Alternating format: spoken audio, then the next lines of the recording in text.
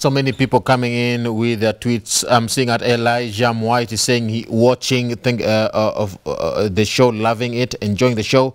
I'm seeing at Kirui is saying I'm watching Kibra's finest, Dan Orongo in the house.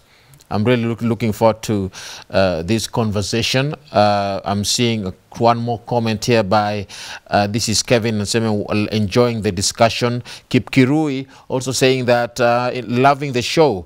I'm seeing here a comment by Karl Marx. Yes. Why are you laughing? Anita is equally jittery about that before it's read. Karl Marx is saying that the reality of the matter is that Jubilee is fractured and it hasn't observed the rule of at this juncture. Citizens demand a capable and united nation, not factions permanently at war with each other, as the current episodes demonstrate. The National Assembly and Senate has 416 members, of which 97 members are women, representing 23%. The Supreme Court of Kenya at ease with 5 men and 2 women. That's Look, that's thank 28%, you, not 2/3. CJ Maraga should dissolve it too. Keep tweeting. The hashtag is the stand KE. You agree with what Karl Marx is saying? I agree completely with what Karl Marx is saying. I see you almost stood up clapping. Yes, and it's because, as I've said again on this show, the stand, I have said if CJ Maraga was genuine, he should have come the previous year. The other year he had more time, but why now when it's about 3 months to exit? For me it looks like I shall revisit, we shall revisit. It seems like brothers who are settling scores. I don't. It doesn't look like it has a good motive for the interest of the Kenyans. And also Dan has said if it's not this bill, it would have been another bill. If it's not bill, so for me I'm looking at it like there were other bills and then they were like, which one will be the most emotive bill? Let's go with this one. Because my question is, where was the judiciary? I was yet to see a judiciary advisory when stalemate was at a standstill, when monies were not going to counties. I never saw a standstill. So my question is, why this last minute kind of thing? Why this last minute kind of thing, which would have, this thing would have been done way before? When were these petitions received? We should have seen a timeline of exactly what happened. Now remember, just to remind you of what we are discussing this night right here on Y254, the CJ has advised the president to dissolve parliament. What are the implications of this? Will this advisory take us 10 steps forward or 10 steps backward? Give us your take. The hashtag is good. Is the stand KE at Ramaguko at Y254 channel. Now, even as we continue with this conversation, let me head over to what happened today. We had discussions that were taking place in regards to this issue, where we had the Parliamentary Service Commission saying that they will move to court to challenge this advisory by the CJ. Now, the Speaker of Parliament, who is Justin Muturi, said this, and I quote, "The Commission regrets that the Chief Justice appears to be willing, even eager, to plunge the country into a constitutional crisis without exercising the wisdom and circumspection that is expected of the high office he holds." Now, can the PSC, in your view, challenge this advisory in court and win? The Speaker says that it was ill-advised, premature and unconstitutional. Well, I think that really adds, salt to the injury, because, like I said before, that the Parliament, or the National Assembly, to be specific, had got a timeline, to canvass through 2/3 gender bill of law, and it has failed 9 attempts. And the failure is not really out of technicality. The failure is out of deliberate. Okay, that is within the public domain. Now, Parliamentary Service Commission is a quasi-judicial, committee. Any parliamentary committee is half judicial committee.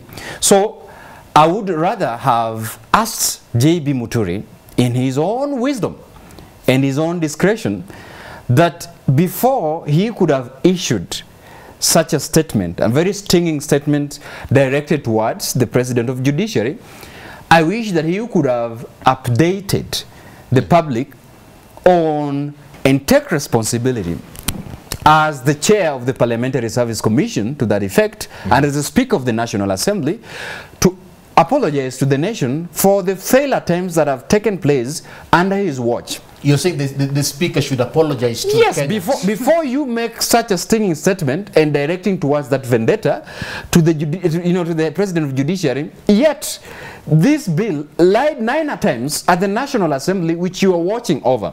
I think, for me, I would rather redirect that kind of anger, that kind of sting from J.B. Muturi and say that it was unnecessary. But the Speaker said that this is not his choice, it is an electoral issue. Which electoral issues? I mean, you know, we elected leaders. First of all, and I like the fact that Anita said, one of the issues we are electing you is more of representation, but more also in legislation.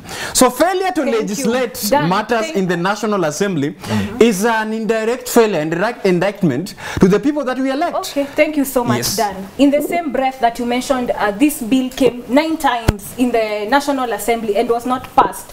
So did the Division of Revenue Bill go to Senate 9 times and passed on the 10th attempt? There was a committee that really was willing to converse about it. For the 2/3 gender, there had not been any committee that said, okay, fine, now it has failed 9 attempts. Could we try to have a dialogue? There was a dialogue at the Senate about this. I think that makes it different. There is nothing that had stopped the judiciary from, the same advisory that calls for dissolution of parliament would have said, hey, look, this is how we go about it. Through the executive, let me give you 1, 2, 3, 4, 5, 6, 7 steps to go ahead with this. For me, it is very misinformed, because the same way the Senate did not pass the Division of Revenue Bill 9 times and passed it the 10th time is the same way that the 2/3 gender bill was not passed. Point number 2, you cannot force people to elect a particular gender or give a particular requirement and say, hey, in order to elect somebody, apart from the normal requirements for a member of parliament, you need a degree, you need this particular number of years, blah, blah, blah, to continue. I mean, a gender issue, you cannot say, because even Anita, when you say you want to interpret RAM, you cannot say, Starehe constituency, we've determined only a woman can be elected, no man can be elected. I want you guys today to show me the exact criteria in which we can achieve the 2/3 gender rule. Now the CJ proposes that Parliament be dissolved because of its failure to pass the 2/3 gender rule. The 2/3 gender rule favors women or females, if I'm to put it that way. You are a woman in leadership, yet you oppose the move by the CJ. Yes. Why? Why? Ram, who told you we want to be given things on a silver platter?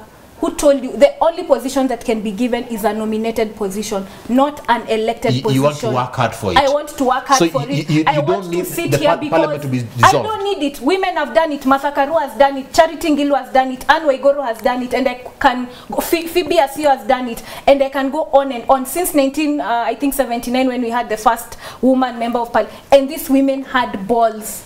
These women could shake parliament. So we don't want to be given things on a silver platter. Women too can do it. We've already been given opportunities in terms of education. If you remember, if you want to go to university, there are fewer cutoffs for women. In the job market as we sit today, Dan will tell you, women have more advantages. Let us fight for a political space. The same way, why is it not that in the corporate world we are told, oh, this specific it's only implied, it can only be implied that women or men are preferred for this position. But we are saying as young women in politics, we want to go, we want to fight, we want to be as strong as the likes of Martha Karua, who never got anything on a silver platter.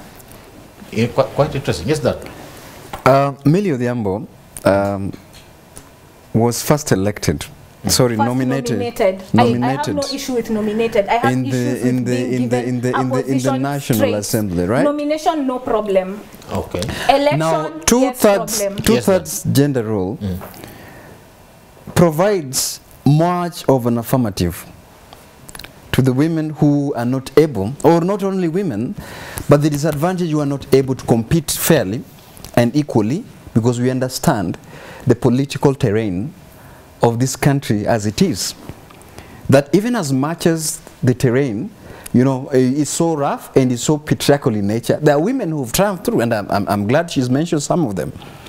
But it could be interesting that the Honorable Martha Karua is for the issue of passing the 2/3 gender rule. Why? Because out of her story, she knows the importance of making at least relatively, you know, playing ground for women. Now, you know, this is very interesting, Ram, because why would we, as a country, and people in this funnel, agree that 2/3 gender was, you know, in the constitution that we overwhelmingly passed in 2010, right?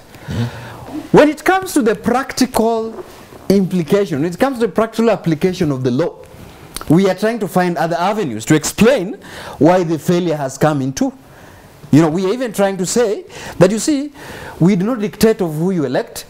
Let me tell you, this is constitution, this is law. Now, I mean, if we really cannot begin to bargain with what the law said, unless the only way we could see this is to amend that part and generally do away with the dictates of that chapter of 2/3 gender rule. Now, CJ Maraga said that the 10th Parliament, did not have enough to enact the legislation required to effect this 2/3 gender rule. But now, does this current Parliament have the ability to do it? No, this current Parliament is even worse. Even when you look at the track record and you look at the Hansard and the quality of basic bills that are being passed, we are in trouble. I mean, I would have wished that CJ Maraga elaborated what are these specific criteria that he's talking about. Ram, going back to the issue of the 2/3 gender rule, when you look at 2010, when we enacted the new constitution, and 2013 we had the elections and we brought forth the position of the 47 women rep. The 47 women rep was supposed to be a 20-year, it's only supposed to run for 20 years, after which it is believed the constitution and perhaps maybe if the 2/3 gender rule would have passed, women would have been empowered enough, quote unquote, and now they could actually go for the big seats without any sort of protection. But when you look at the women rep themselves, number one, wasn't it by implication, wasn't it fair if this is affirmative action? The same way we say you can only be nominated once, then the position of woman rep would have remained only for 5 years. So I'm talking the likes of Sabina Shege, woman rep, Maraga, who's now serving her second tenure as woman rep, would have only served 1 term, and if that is empowerment, she should have been empowered enough to now decide, hey, I'm not going to be an MP in Maraga, I'm not going to be an MP in whatnot. But if you see some women reps have reoccurred or have recurred, if this seat was supposed to have empowered women, was it supposed to be only one woman? Sabina would have been empowered after 5 years and then decided, or the constitution would have given a caveat and said you can only be a woman rep for 5 years. As it is, the women rep who will serve for continuously the 20 years, when will they ever vie for more positions? Now, I agree with her. She's actually confirmed that we are having a parliament that is not able to enact that. This is the reason why it should be dissolved. I will come to that. Yeah, this is the reason that it should really be dissolved. Justin Muturi said that we must not lose sight of the real challenges in implementing the matter and turn parliament into a punching bag on account of gender parity. Because according to Maraga, he said that the Supreme Court under the former CJ Willy Mutunga had directed parliament to enact the requisite legislation by August 27, and they failed. 2015. And they failed. And they failed. Yes. But now looking at the current, number one, are we turning parliament into a punching bag on unrealistic claims? And what are the circumstances that can make parliament to be dissolved? Speaking, saying it as it is. Saying as it is. The way I'm looking at it, this specific issue, parliament is being used as a punching bag. Why? And I referred specifically to the Senate during the division of revenue bill. I mean, we had all the time, we gave them 1, 2, 3, 9 times until the president intervened, gave 50 billion more. We even had the committee that you're saying lacked for the 2/3. We had a committee that disagreed, I think, once or twice, and finally came to an understanding. So for me, the only reason, and in this country where parliament should and can ever be dissolved is when we are about to run for a general election. And in this circumstance, if we dissolve parliament, we are likely to head over to an election. And IBC that is not properly constituted, a judiciary that itself is not properly constituted in case. Please. Dan, I totally. I will still come back to say that the functions of the National Assembly, you know, practically, they have not lived up to task, and that's why we're here. And you see, by the speaker and you want to accustomed blame to the you know, the head of judiciary for the failure of the National Assembly, I think is neither here or there. The reason as to why we really need to quickly dissolve the National Assembly is by the fact that there are other bills and there are other laws that are still not enacted. And because they have failed deliberately to enact those laws for political expediency. Now, again, I really want to sit here and say that matters of the law must not be confused by political convenience. You know, there were a number of times, there were a number of attempts that had been made at the same National Assembly to save Kenyans on the 2/3 gender issue. Right. That was not acted upon. Now, I want us to now whether it's a punching box or not, I will repeat that the functions of the National Assembly are well articulated in the Constitution. You understand? Punching bag? Why would it be a punching bag? Because you know, for me, I am not seeing it's a punching bag. It's a failed institution. It has failed. It's a branch of the government that has failed to enact its laws and is plunging us to a constitutional crisis that we have. This is the same National Assembly that you're saying is incompetent, has been unable to add to pass bills. You want to add more people, more women to an already incompetent National Assembly. On top of that, we are here today, 2020, under COVID restrictions. What exactly are you talking about? In other words, you're saying that it doesn't make sense to even instill the 2/3 gender rule in a National Assembly that is not functional. Yes. So then what is the fate? What is the meaning of having the National Assembly? I really want to ask Anita. Kenyans must deal with their issues and wait 2022. And all right. Now this, remember to give us your take even as you continue with this conversation. The hashtag is the stand KE at Ram Aguko at Y254 channel. Hustlers and dynasties. What are your thoughts about this? Honorable Raila Odinga spoke in Kisumu.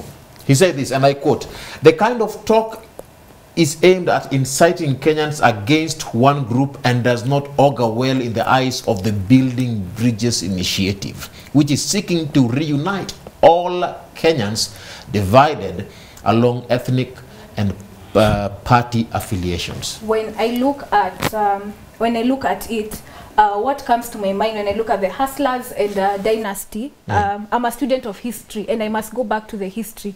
And I look at the propagator, that is Ruto, and I also look at Raila in the specific context under which the past is being brought into focus. When you look at it, when you look at former President Moi, may God rest his soul in peace, when you look at how he handled even the two gentlemen, Ruto, 1992, he was his right-hand manager through the YK92. At the same time, Odinga, the child of dynasty, was suffering unlawful imprisonment, being away from his family. So my perspective when I look at it, I think it's just fallacious and a term meant to divide Kenyans, or rather provide some sort of confusion on how things are run. For me, where I look at it, it's fallacious because even Dan or Ram, when you make it ukiomoka, ukiomoka, ile siku utaomoka, no, your children will go to private schools. You will live well off. Kuomoka is to make it. Oh, okay. Now, okay, fine. But when you make it, you provide particular platforms for your children to make it in life. But it is not every child who will make it in life. Raila fought for his space in Kenyan politics. He has other siblings. Obura, Odinga, he has other siblings. But why do we talk about Raila? Raila sweat, he sweat for this country, blood, sweat and tears. That is debatable anyway. Yeah. No, that's not debatable. He had his space in the... Finish your point before I come to that. Sure. Yes. he fought for his space. So to merely discount a person based on his personality, I should not be able to judge Ram or judge you because you come from a rich family. I should judge you by what you bring to the table. Today, I can only judge you by the content that you produced on this show, not where you've come from, what you ate for breakfast. So for me, tying leadership on the basis of a personality or previous background is really fallacious. I think people should be judged by what they bring to the table. All right, Hada, do you agree with that? Should you be judged by what? Partly by content. Exactly. You know, in leadership, I think what you're bringing to help the people that elected you. Now, I begin by at the stand, I said there are terms here that have been used in the current political scene, and I think hustler is one of them. And I think I had earlier said exactly what a hustler looks like, and giving it to being realistic with Honorable William Ruto. I think he's playing his political card so well, and is identifying with the term hustler, and for his own political convenience. The debates feel that people are looking at him and asking, are you a representation of the hustler nation? And that's a question. Yes, and for the dynasty, I also say the term dynasty basically is a fellowship. It's a family that is taking a country to captive and making rule for a long period of time. Now, Ram, let me say this: we are post-COVID. And as a nation, what we are looking for to be treated towards is a post-COVID recovery strategy. I would question any political project that is brought forth right now with a lot of suspicion. Any call for a referendum right now is unnecessary, and I've been saying that for a long period of time. Any premature political campaigns right now is posting Kenyans to a situation where there will be a double tragedy. Kenyans are looking towards having all these that the country has gone through. Ideally, the only thing that you could tell Kenya right now is how then are you recovering your business? How are you putting food on the table? But any other being, political maneuvers, I think it's for ill-advised right now. Speaking of being ill-advised, Honorable Raila Odinga said that the dynasty tag was meant to incite Kenyans against a section of the national leadership and meant to hoodwink Kenyans to take political sides. Now, what is your stand in regards to this? Is branding oneself a hustler or one belonging to a dynasty dividing Kenyans? I don't think so. In fact, I think it's a better alternative than someone who identifies a tribal aspect. You know that Kenya, we have had a history of tribal clashes, tribal issues. We had the 2007 post-election violence. For me, I feel like this is more of a soft landing, whether it is true or not in terms of the context of the hustler dynasty kind of thing is a thing for debate. But if it will take us it will take us to have a detour and not remember that this one comes from the right side of the lake, or this one comes from the Rift Valley, or this one comes from, I think for me it's a better, doesn't matter. In terms of ideology, it's better because I'd rather fight capitalism, communism than now actually fight in terms of ethnic progression. Honorable Ruto said this, and I quote, "Now that they have agreed Kenya is a hustler nation, we want to tell them to give priority to job creation and business opportunities to the hustlers so that they can also take their children to school and afford decent housing." Coming to you, Dan, what's your stand on in regards to Honorable Ruto? Looking at his perspective and how he is approaching the matter, he is speaking to the unemployed. Looking at that as a tactic, is it a positive deal for Honorable Ruto? Definitely, and I think we are confirming here that as opposed to, inciting tribal, going through tribal conclaves, and we are just forgetting a week or less than a week ago, we had, Kapsaret Member of Parliament had made very, very insensitive statements, and Joan Ngeno, I think, and I think they had to answer to the charges of incitement. Yes. So I would rather, and I agree with Anita, I would rather coin a political narrative that rally people behind an ideology. The debate is whether it's factual or not, but at least you're not, inciting political, hatred or, ethnic animosity.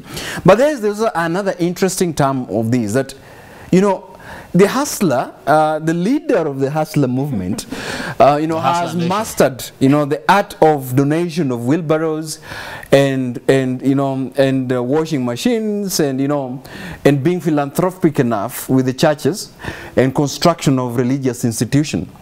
I am giving him a thumbs up for that, because he's actually doing what other people who are blaming him for doing that are not doing. Honorable Odinga dismissed that. So I think mine is to affirm that if that is the best way Hustler Nation would go into, then it's correct. It's building churches, is empowering young people, is improving the lifestyle of those who are living in the slums. And I keep on asking again, the question is which side of the coin are you seeing it, whether it's legit or not. But something is happening, as opposed to you sitting down and blaming somebody who is reaching out to, to the impoverished with the little he has. So in your view, someone saying that we are in the Hustler Nation doesn't divide Kenyans. It's a positive thing. I think that is positivity. It's political communication. That is positivity. Let me come to you, Anita. Honorable Raila said this: founding father Jomo Kenyatta was a meter reader. The late Daniel Moi was from humble beginnings as a teacher who rose to become the second president. Mwai Kibaki was also the son of a peasant who rose to become the fourth president. Jaramogi Oginga Odinga was also from a peasant father and became the first vice president. In other words, what Honorable Odinga is saying, that former presidents in this country were also all from poor backgrounds. So what makes Honorable Ruto different? I think for me it's more of some sort of branding, and there is nothing wrong with you can brand yourself whatever you want. Nothing makes Ruto wrong. He's actually, when you read that the rejoinder, there was a rejoinder by Senator Murkomen, where he says, yeah, it's okay if the first president was hustler, second president, third president, then automatically then the fifth president should come from the hustler nation. And when you look at track records of performance, you look at performance indicators of from the first president to currently where we are. I mean, you would see, without being biased and trying to be objective as possible, you will see that this is the lowest we've gone in terms of delivery. But as much as Ruto is trying to give this hustler dynasty perspective, what he misses is that he is part of this regime which has a dynasty person in charge. So there is the honorable president as the dynasty, and there is you, the hustler. Then what is going wrong? Because this current crop of presidency, the current, I think 8 years now, 7 to 8 years now, has been the worst performing. If you look at public debt, we are doing very badly. So for me, I would say that as much as it's bringing the narrative, then the question is, why is the economy doing as it is doing? Why do we have this big public debt? Yet you are elected as a unit. Now, I would like us to sample feedback from people. So many tweets coming in, messages. I don't know if you'll be able to find time to read all of them, but let me start with, all right, the first one coming up is by Karl Marx again. On Hustler, clearly it is drama. To divert the attention of people, it's a distraction, nothing will work. All right. Let's pull up a few more tweets coming up on your screen. My director, which one do we start with? All right. So we have that is coming up on your screen. Which one do we start with, director? We have Kui really saying, I feel that it's time we implement the constitution page by page. The legislature has to make laws are in line with the constitution for 10 years now. We have the best constitution in the region, but enacting the laws in it has been very difficult. All right. Do you believe it is so? That we have the best constitution, but we do. Implementation is a problem. Yes. Exactly. All right. But one bill cannot supersede the others. or like the The gender. two-thirds gender But- rule. but- but you- the only basis but you know, under which we say now Parliament has to continue with its work. Well, All of right. course, we also cannot cherry pick certain sections of the Constitution and leave out the rest. I mean, it should But be. we must Alright. pick the You know, not the let's- big. Let's move on to the next tweet coming up on your screen. Remember the hashtag is the stand KE.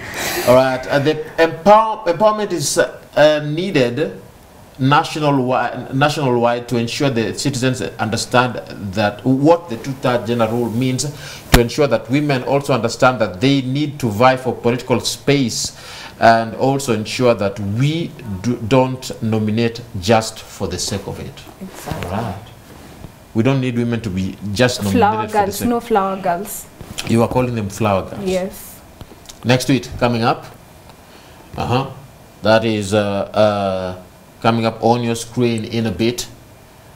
So we have one at which one is that? All right, so this is one saying, Anita keeps on saying that CJ Maraga has only 2 months to leave office. My worry is the 2010 constitution will not end with Maraga. It is here to stay. So the parliament failed to implement it, and these are the consequences. Let's swallow it as bitter as it is. Your response, that was directly to you, Anita. From the way I'm looking at it, let Maraga go. Let Maraga go. And we shall know how to handle the two-thirds gender law with other laws, depending on the priority. For me today, the priority is the IEBC, to ensure that the IEBC is properly constituted. Because if we are in such a hurry to let go of Parliament, we have a couple of by-elections coming up. I'm sure you've seen the circular. How are we doing it with an IEBC that is improperly constituted? There are priorities. You have a take on that, Dan? Yeah, definitely. I think he is right by mentioning that, you know, positions come and go, and what hold on is the Constitution.